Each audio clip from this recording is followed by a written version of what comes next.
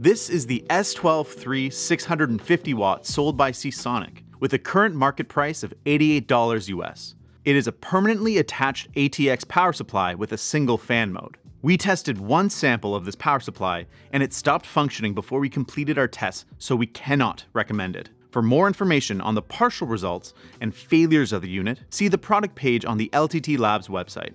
The power supply comes in flimsy packaging and measures 150 by 86 by 140 millimeters. Considering cable flexibility, it has an effective depth of 170 millimeters. The S12III 650W is accompanied by the accessories as shown and supported by a 5-year warranty. This warranty period is below average for a power supply of this class. The permanently attached cables are of acceptable quality. They have sleeved insulation and are moderately flexible.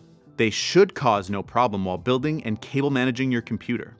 The provided cable set does not include any 12-volt high power cables, limiting the compatible GPUs to older generation or lower power models.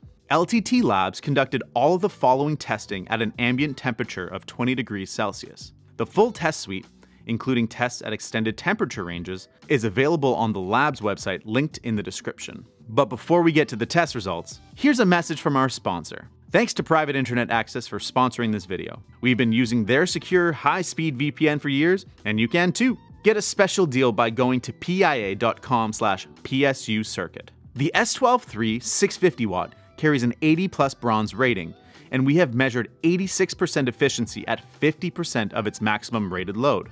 That is lower than power supplies in a similar class. Throughout the full rated output power range of 650 watts, there was a 0.220 voltage drop on the 12-volt rail inside of ATX specifications and worse than other power supplies we've tested.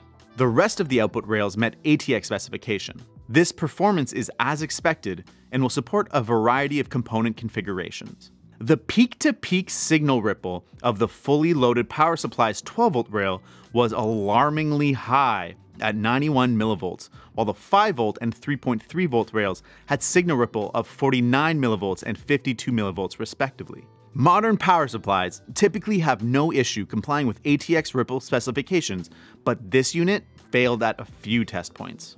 We test a power supply's resilience to momentary power dropouts and ripples using our brownout test that interrupts the power for a few milliseconds. This allows us to measure how long of a power dropout the sample can sustain without interrupting the output power. The S12III 650W was measured to withstand a 12 millisecond and 13 millisecond dropout at full rated load for 115 volt and 230 volt inputs respectively.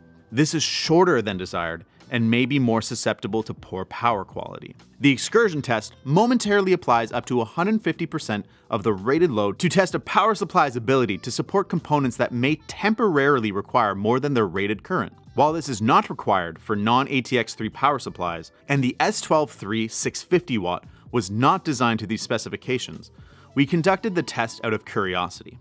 The S12III 650W withstood a subset of excursions but failed with others. It is compatible with most systems, but may struggle with high-end hardware connected. We cannot recommend the S12III 650W because of its failures while testing the protections. For full specifications and test results, follow the link to the product page on the LTT Labs website.